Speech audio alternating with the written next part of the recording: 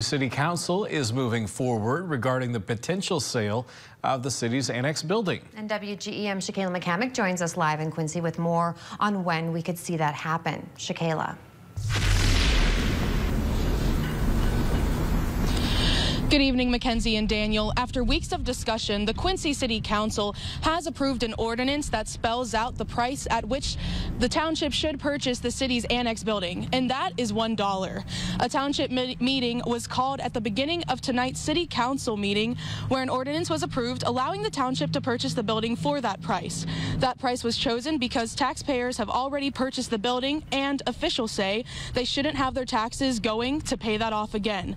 After concluding the Township Board meeting, City Council met and tabled the resolution for the township to actually purchase the building due to some aldermen being absent and not able to vote this evening. Quincy Township Supervisor Maggie Hoyt says she's cautiously optimistic for a decision to be made next week.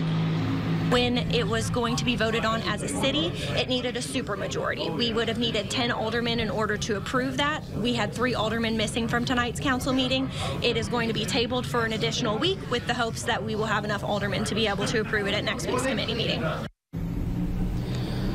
You'll remember it was initially proposed that the township would purchase the building for $347,000. Hoyt says that money will now be used to complete the more than $330,000 of repairs estimated that the annex needs. Live in Quincy, Shakayla McCamick, WGEM News. Okay, thank you so much, Shakayla. And also discussed at council tonight a petition asking the city to let people drink alcohol on the street during Q&D baseball games. So this would only be allowed, however, on 9th Street between Jackson and Van Buren, and it would happen only on April 5th, 8th, and 28th, and May 1st, 2nd, 5th, 6th, 10th, and 13th. And then an ordinance was drafted to rezone 301 Spring Street to a downtown industrial area. It's so an indoor recreational facility can be built at that address.